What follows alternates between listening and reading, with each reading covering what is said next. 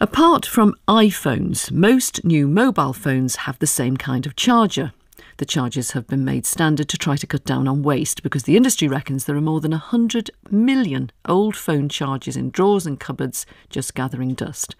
Now the mobile service company O2 and the phone makers HTC are going to sell a new phone without a charger. They expect customers to use the charger they already have.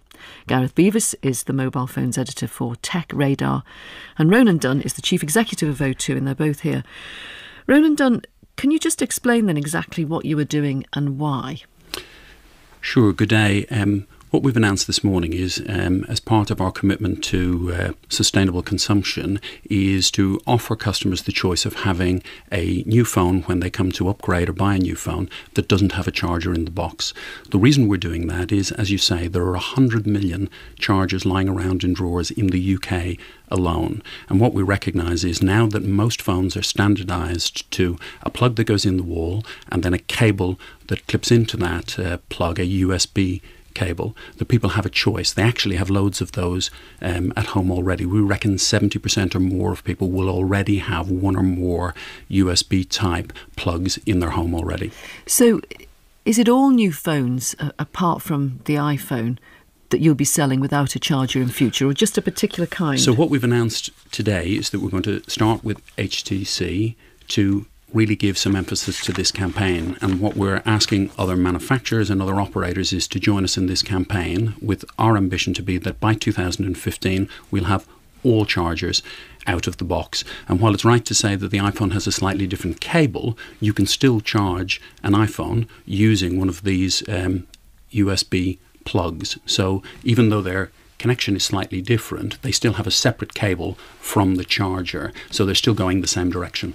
So you could still do it even with an iPhone. How would you charge it then on your computer at home? Yeah, so you can use a USB cable, which comes in the box with the iPhone. The same connection will go into either your computer or go into the plug in the wall. And then the end that goes into the phone is slightly different between most phones using a micro USB and the iPhone, but we're putting the cable in the box, so any phone you get will have the cable in the box. At the moment it has, sorry to interrupt you, at the moment it has both the cable and a charger. Correct, and what we're saying is we're separating the two, just giving you the cable, because we're saying you don't actually need a plug. But if you want one, we will sell you one at cost. How much is cost? £3.47.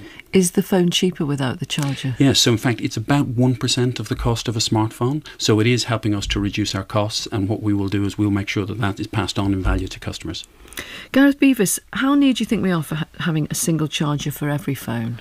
Well, I think it's very important to make the distinction between a charger and a cable. I think it's very different. I mean, smartphones for a while now have had two separate entities in the box. You've had the cable, which then connects to a plug if you want to put it in the wall, or you can just plug it into your computer. That's always been the charger as people have known it. So you've had a cable and a plug. What they're doing now is getting rid of the plug. So the idea being that you just need the cable is going to be proliferating for a few years still.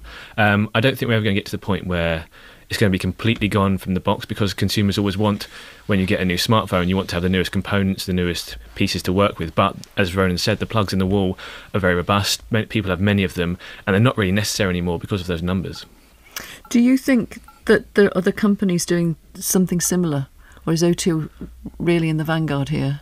O2, yes, is in the vanguard. I haven't really heard of anyone else doing anything similar, but I know all companies are looking at ways of reducing the packaging, because 5 years ago, phones came in huge boxes with far too many bits and pieces that people just inevitably threw away. And as the phone has become more of a commodity, everyone gets one, people want to have the latest bits and pieces. The idea is to shrink that down and stop consumers having to just create waste, unfortunately. So I think, yeah, other manufacturers definitely will follow suit if this proves to be successful.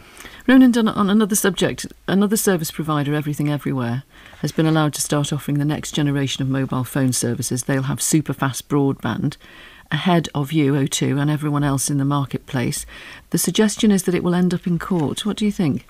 Well, I think on behalf of our customers and consumers generally, our commitment is to make sure that people get choice. So what we're actively engaging in with other operators and with the government and the regulators to say, how do we make sure that we get more operators out offering the service? Our aspiration is not to slow down the technology, it's to speed it up. So what does that mean? Will it end up in court, yes or no? I sincerely hope it won't, and in fact I think we're making good progress in the conversations we're having at the moment, which means that we should be able to commit to a timeline that's earlier in 2013 than I might have expected 3 months ago. So you think the regulator will allow you to...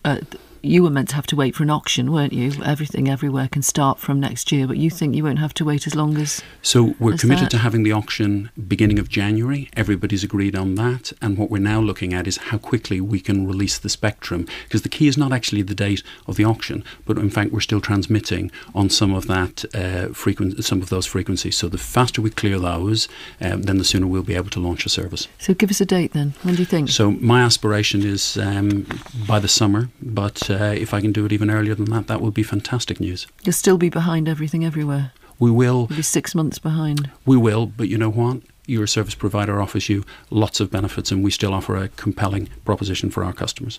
Ronan Dunn, Chief Executive of O2, and Gareth Beavis from Tech Radar. Thank you both for coming in. Thank you.